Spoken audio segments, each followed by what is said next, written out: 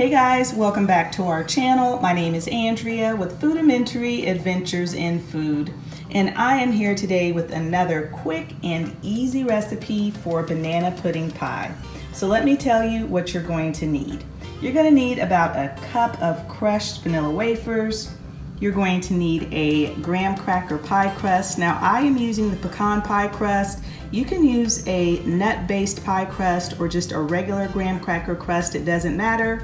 It just needs to be 9 inches.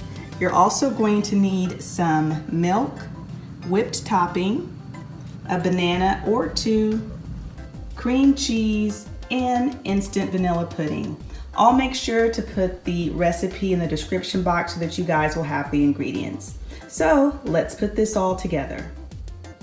So the first thing that I'm gonna do is take my banana, and I've already sliced it up, and I'm just going to put the slices on the bottom of the pie crust. Now, Howard and I are not huge banana people, so I'm just using one banana. I'm actually not gonna use the entire thing, but if you like bananas, you can definitely add at least 2 bananas. And now I'm going to work on the filling. So in my bowl, I have my cream cheese, and it is softened and at room temperature. To that, I'm gonna add probably about a half a cup of milk.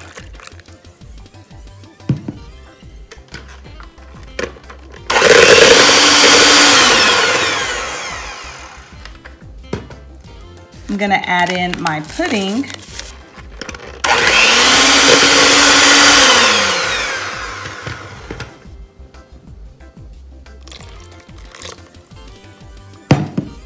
Okay, so after I added the rest of the milk, I beat the mixture for about 2 minutes, and this is the texture that you're looking for.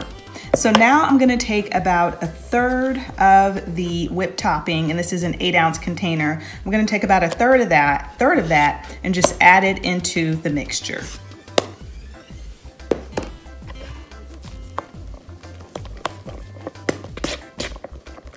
So next, I'm just gonna pour the mixture into the pie crust.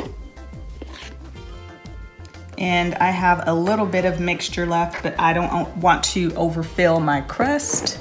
And then I'm going to top it with some additional whipped topping. Next, you're gonna take your crushed vanilla wafers and just sprinkle them over the top.